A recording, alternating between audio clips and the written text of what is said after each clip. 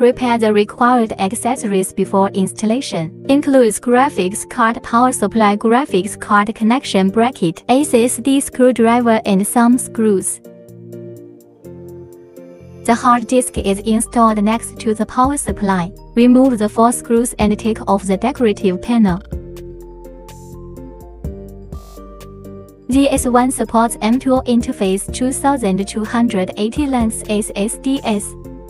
Note that the hard disk notch position is aligned with the slot. Gently press down after oblique insertion. Secure with cross screws and screw back the trim panel.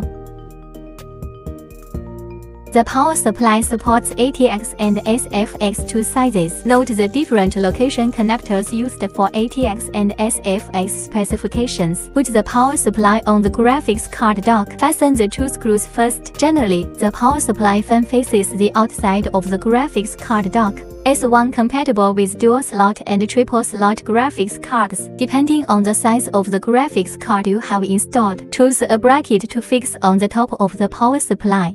Tighten the screws. Please check the effect after the installation is completed. There should be 3 screws securing the power supply. Need to confirm that the power of the power supply is enough to match the graphics card. Insert the graphics card into the PCIe slot on the graphics card. Hold the bezel and the bracket that was previously attached to the power supply. Other side connection. Tighten the 2 screws.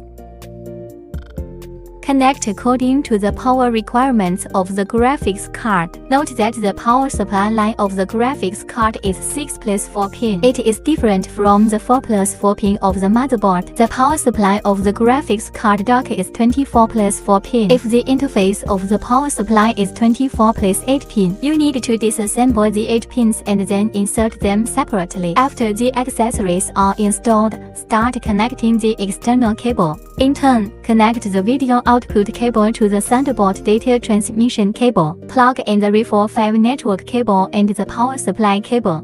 Press the right power button on the notebook side. After installing the driver, you can start using it.